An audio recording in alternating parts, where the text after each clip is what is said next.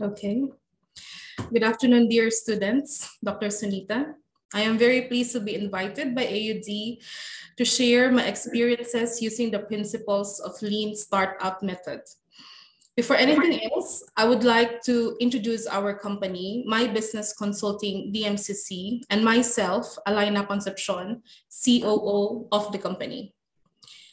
Our company has been servicing foreign investors as corporate service provider in fields of business consultancy, accounting, bookkeeping, tax advisory, and immigration advisory in the UAE and abroad for the last 12 years. Our company is one of the top consulting companies in Dubai, and we are awarded by DMCC as top performing consultants for the last consecutive 5 years.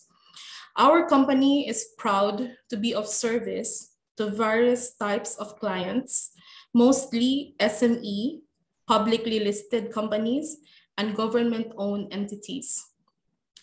I am working in this company for the last 9 years, and believe me, I have experienced and witnessed so many changes in the UAE business for the last 9 years.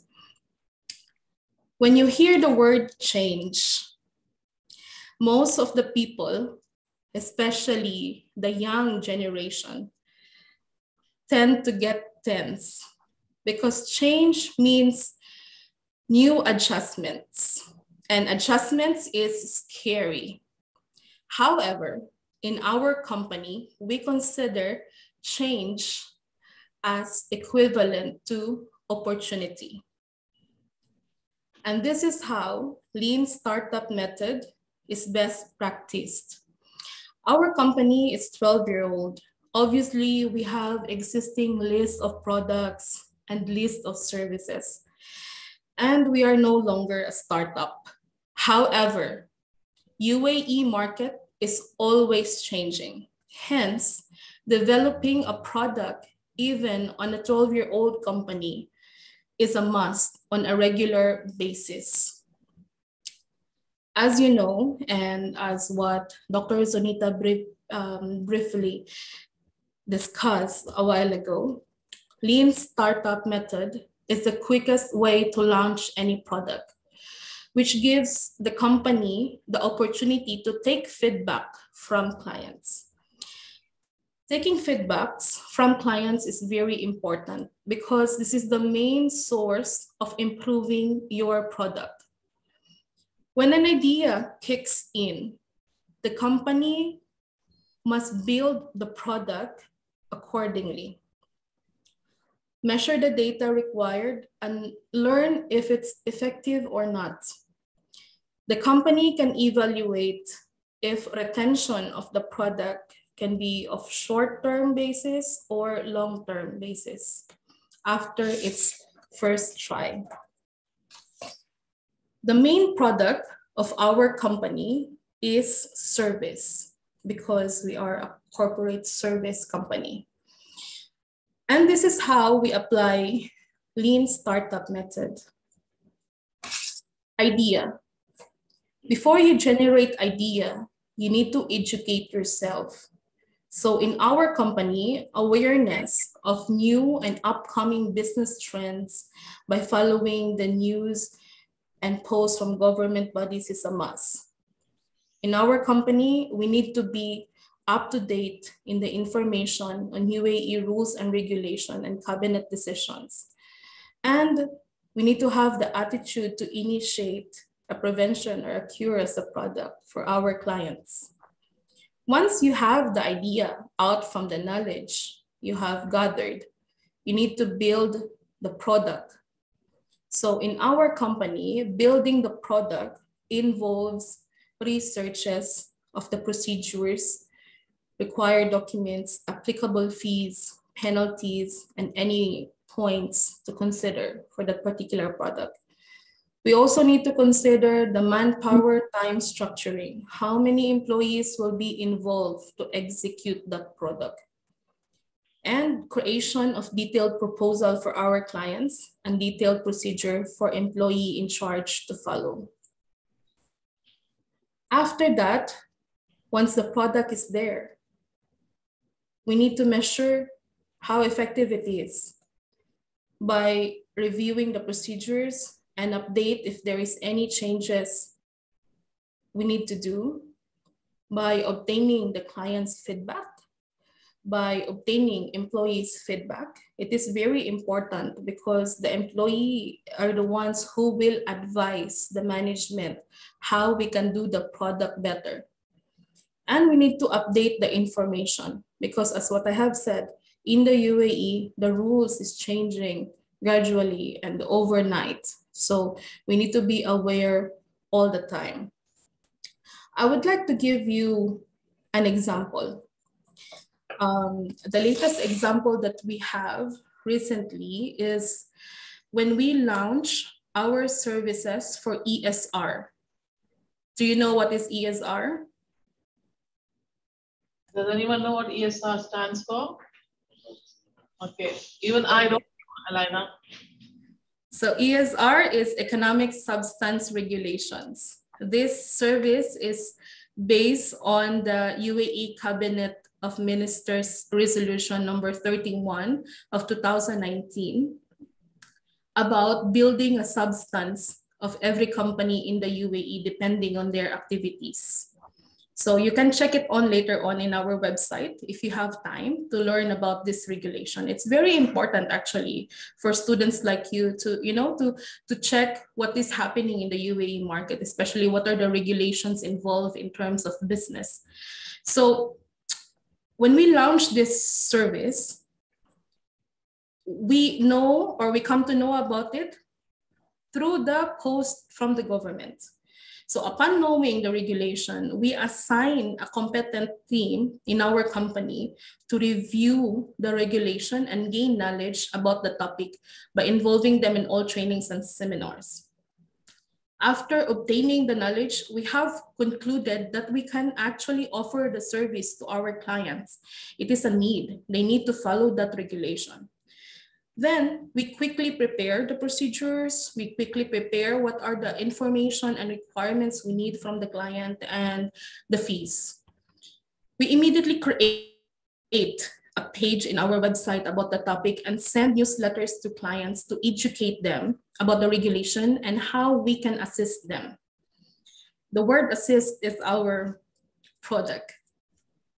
The product was launched just 1 week after the government issued the new regulation, and it was a success. After the deadline of notification, we have asked clients' feedback, and it was all positive except the speed of completion, because that time we have a lot of clients, and we have a very small team, so the speed of completion was very slow. So we change it, we apply it in our procedures, and we somehow changed a little bit. Then we tried to review the product. And after that, we concluded that that particular product can actually be a long term because all of the clients requires that every year.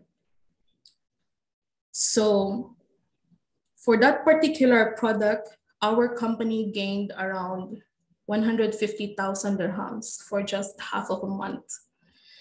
So this is what I'm saying, that in our company, applying these lean startup principles is really good. The method of launching the product in our company is practiced many times. In fact, we have launched more than 200 services over the years by just using this method.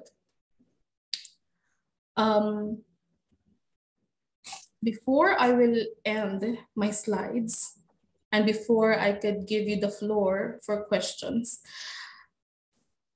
I want to tell you one thing. No matter what method you use to create your product, you need to have an extraordinary team, because whatever planning you do, what in your company, whatever methodology or strategy you want to implement, you need a group of individuals with solid and extensive teamwork to ensure effectivity and success of the product. Success of company is not a one-man show. So whatever product you are planning to design in the future, you need to be smart in choosing your team, and you need to train them accordingly to be of your standards. That's all, and I want to give the floor for questioning from any of you. So feel free to ask me any questions. Thank you, Alaina. I would like to give a feedback before I give the floor to the students. It was an excellent presentation. You actually articulated the lean management system and you showed how it is being applied. So you kind of made it three-dimensional, and it was really very nice because very few people understand how to apply lean management system in a service industry or for a service product. And I think the way you explained it was really very good. And I'm sure my students really understood, because most of them are looking at service and not product development. So they would have understood what do we mean by idea to product to lean development to customer development. So I would leave the floor for them to ask you questions. The second thing, I think I love the fact that you spoke about team, because this is what we've been speaking in the last class and this class, that if there's any risk that really puts a startup to risk, it is team. If you don't have a good team, and from their personal experience of having gone through a project themselves, and as they work in teams in different classes, that is something that should sink in very strongly in them as they grow up into strong individuals and founders tomorrow. That team, as you said rightly, choose your team wisely, ensure that you have a good team, and if you don't, then develop your team to the standard that you wish to set for yourself. So very well said, very well covered, and I love that, all that you covered. So guys, questions? I want one question from each table. Let's start. Yes, good guys. Yes, Rekas? So you said that in the first slide there are 25 employees. Is this your team, or is there like a vast majority from all around the world that you said that? I'm sorry, I cannot hear you well. You can come in the front, Rekas, and ask. Yeah, you can come and sit here and ask, no problem. Yeah. So you said that there's a team of 25 people or 25 employees. Is this your team, or do you have like different branches around the world to have like more team members in your team, or do you like to keep your team small? So this is our team in the UAE.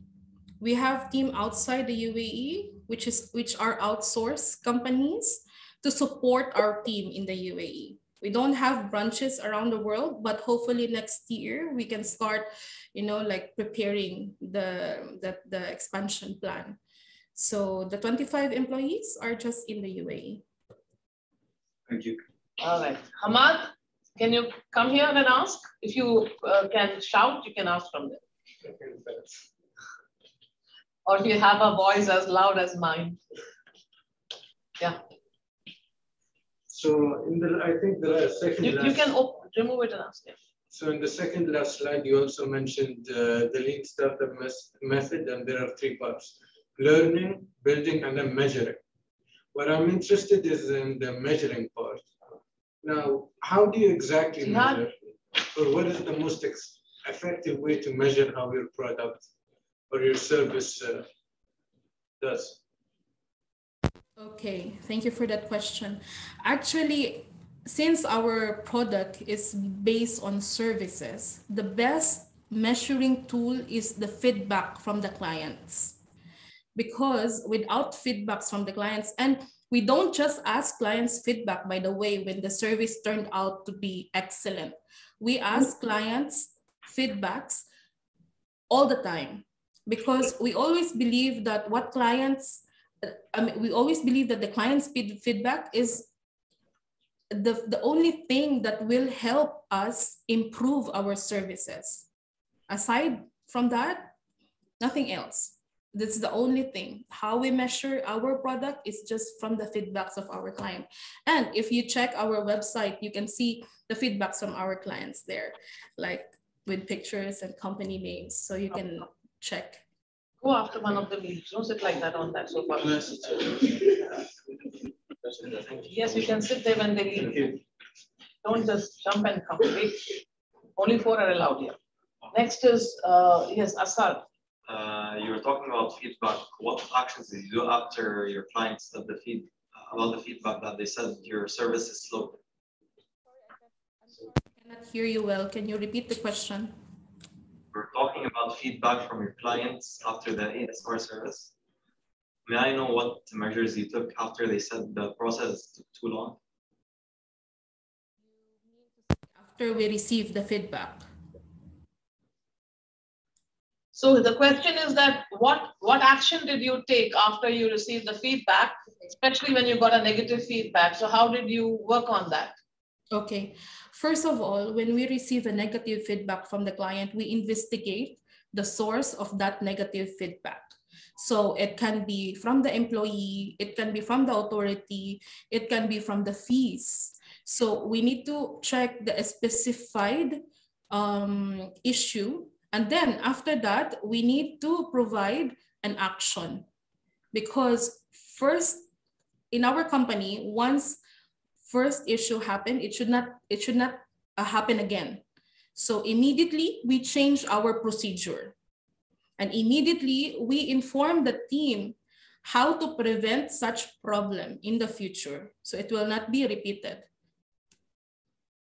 Thank you very much. So I would like to ask one more. I would like to add one more thing. This is why I'm emphasizing on the last slide about teamwork, because if you have a very strong team, they are open to all suggestions and recommendation, not only from the client, but also from the management. So if we have a very good team, they can immediately adjust to any changes you want to implement in the procedures that you currently have for your product. Okay. Thank you, Asad. Thank you, Hamad, and thank you, Rekaz. Yes, Asad, you can go back. And next is Arya. Arya? Thank you, Asad. That was a very good question. Yeah? Yes, Arya. You can remove your mask and ask so that it's clearer. As a service provider, what challenges have you encountered while developing the service? So what were your challenges when you were developing the service? Okay. Others, I would request you to not talk because it is disturbing. The main challenges is how frequent the UAE rules and regulations is changing. So this is the main challenges we are facing, because we are already reviewing the regulations, and then suddenly over time, the UAE government bodies will inform us that, oh, this is changed. So, you know, and they want to implement it within 1 week. So while we are still designing the product, we need to immediately implement that change, which the authority informed us. It's a bit challenging because, especially if we have already released a newsletter to clients, or if we already released some information to clients and there is some changes going on, that's where the challenges came. But all the time we can adjust to it immediately, and we inform the client immediately what are the changes available, you know, so we can have an action and we can do the procedure properly. So you have to be agile at all times. You have to be up. Yes, exactly. Catching the bus running. So any other question? Thank you, Arya. That was a very, very good question. Yes, Ibrahim? I wanted to ask, so after, anyone else, please come here. So after all your years of working in this company, what goals do you have for the future? Do you think this is where it stops, or do you think there's limits that can be exceeded? And if so, what aspects do you want to achieve that in? Can you ask one question? Yes. What are your goals for the future? Hello? Yes. Can you repeat the question? Hi. What are your goals for the future, in summary? What are my goals for the future? With, that have to do with the company you're working in, for yourself and for the company. Okay. So from the very beginning, because now we have offices in JLT, we have a total of 3 offices in JLT. From the very beginning while working in this company, I told our company owner that I want to see the company having a full floor of offices in the same building. That's one of my dream. And also to open branch outside the UAE, which hopefully we can deploy it by next year. We will see. But I want to tell you, I want to tell all of you that, you know, UAE is a land of opportunity. Now you are a student, and I'm sure that you know what are the opportunities available in the UAE market. So companies like us, we tend to have a long-term plans and short-term plans. Short-term plans is whatever you can do as fast as possible, and long-term plans is what you want to achieve in the future. Our company wants to be the ultimate expertise of corporate service provider in the UAE. I think that's the same thing which I like personally dream to see My Business Consulting in the future. Thank you. Thank you, Ibrahim. Thank you so much. Yes, Olu? Yes, one of you come here. A question, please. So basically, you talked about having a very strong team. Where is your? So I'd like to ask, when you want to employ someone, what do you really look out Zara? when you want to employ someone to be sure that the person is Eman, come capable back to the table. doing what you're expecting, like reaching the expectation? What do you really look out for, whatever method you carry to employ someone? Just recently, we have job opening in our company. We have 3 job openings actually, and just last week we were so busy checking applicants and interviewing them and all of these recruitment procedures.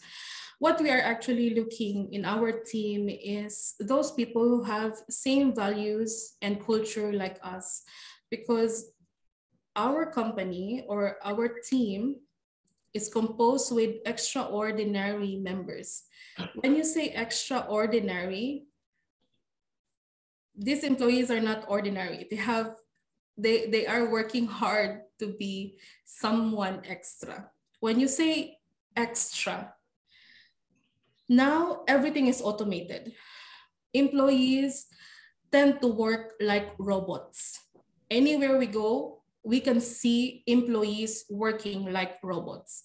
Our company, we want employee here to have that sense of initiative, to have common sense, to have passion towards the services they are offering to clients. And our HR manager, she's very great. She have designed so many procedures in place to enable us check if the employee or if the applicant is actually in our same culture. So we did preliminary interviews, we have questionnaires, we have preliminary training, and out of that preliminary training, they were asked to answer questions, logical answering, so something like that. But despite the very long procedure, we are not going to be 100% sure that that employee will be extraordinary. So once we employ that employee, we give our time to train them. We give our time for them to adjust to our culture. We even have few employees, they have worked in the same business field like us before. And then when we join us, they told me that, Ms. Alaina, you know, I feel like I'm being culture shocked, because though I'm working in the same corporate service company, like My Business Consulting, in this company, it's really different. You have everything in place, procedures in place, and everything is fast, everything is quick, and you are giving us the opportunity to think and to be initiative. So that is something. So when we hire employees, we check their background, and after we hire the employees, we train them. Thank you, Alaina. Thank you, Olu. Hire employees without training them, because the business will fail if they are not into the same page, like how you want the business to be. What's your question? So as you told us, and as we all know, the teamwork and the team is important. So how do you know the performance, or how do you measure the performance of your team? How do you measure employee performance? So for our employee performance, we have our own KPI. So each employee has a different set of KPI, which is measured every month. I don't want to go into details. For key performance indicators. Yes, it's key performance indicator. And our HR and the direct manager of every employees are evaluating it on a monthly basis. And then on a quarter base, we call the employee for a meeting with the management to discuss their performance for the whole quarter. Whole quarter means 3 months. And then we tell them what are our recommendations. And not only that, we ask them also what are their recommendations to make their work better. So, you know, it's a give and take process, but the employees knows what are their responsibility and how they need to meet the level of responsibility expected to them. Thank you, Alaina. We have 1 more minute. So yes, Hani, thank you so much, Kabir. Yes? Do you think, Professor? Yes, 1 minute. One minute. You put your question in the chat. I have a question here from Hani. Yes, Hani, quickly. Do you think having 25 employees is enough for your company? Yeah, is 25 employees enough for the company? Okay, so every year, the management is sitting together and prepare the plan for the next year. I want you to wait till the speaker leaves. You will leave after the speaker leaves. Please sit down. Yes. Okay, so as what I have said, every year, the management team in our company is preparing the plan for the next year. So in 2020, we have planned to extend the number of employees up to 25 employees. Next year, we are still yet to confirm how many employees we will extend, but it actually depends on our growth plan. Thank you, Alaina. I would like to move to the next question, please. Okay. Sorry to interrupt you here. Thank you so much, Hani. Pulkit, what's your question? Professor, I have put it on the chat. Okay, I can't see. Yeah, how do we decide that a product service is viable for the customer for the first round of feedback?